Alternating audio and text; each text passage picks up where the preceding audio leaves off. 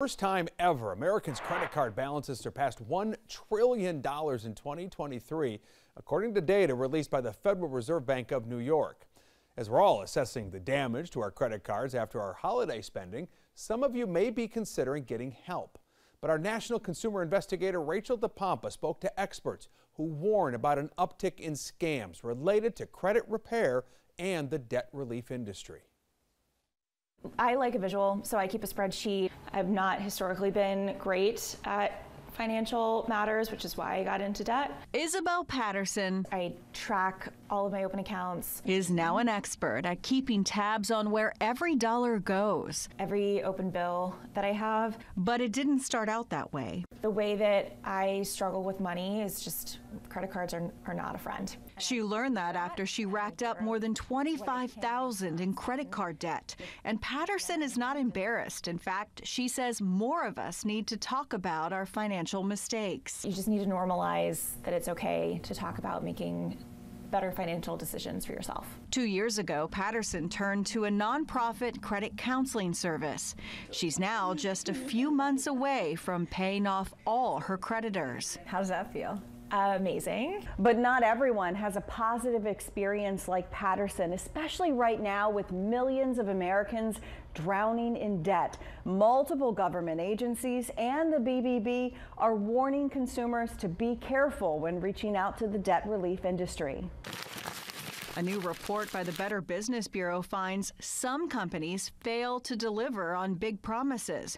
The BBB warning about a pattern of misleading and sometimes fraudulent claims, with consumers making more than 11,000 complaints. Last year, the FTC went after 7 companies, from an alleged student loan debt relief scammer and phony debt service robocalls to a bogus credit repair scheme. Do you all worry about scammers?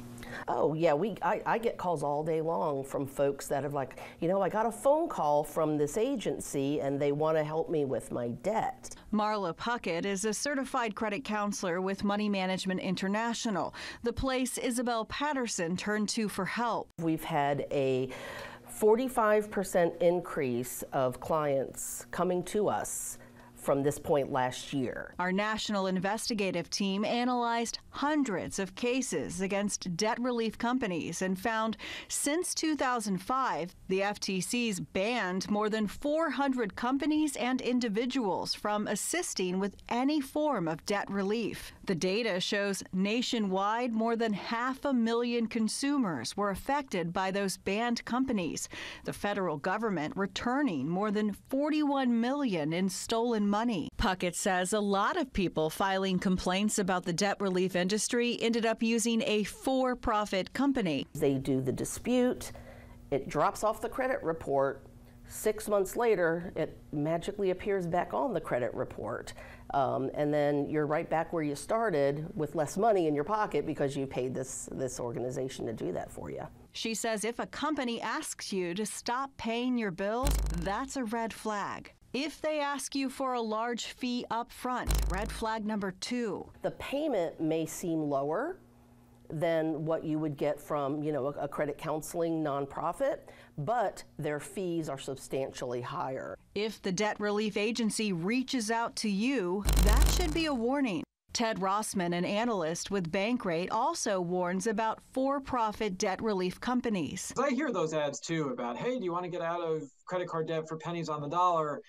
It sounds tempting, but because of the credit score damage, it may not be worth it. He says be careful about groups offering debt relief or debt settlement, asking you to stop paying, hurting your credit, while they try to negotiate with the creditor. Get online to look up any debt relief group you are thinking of signing up with and see what people are saying. To make sure you're looking at a legitimate company, watch for typos, very few followers, and non-professional email addresses. For Isabel Patterson, credit counseling was a life changer. How has this helped you?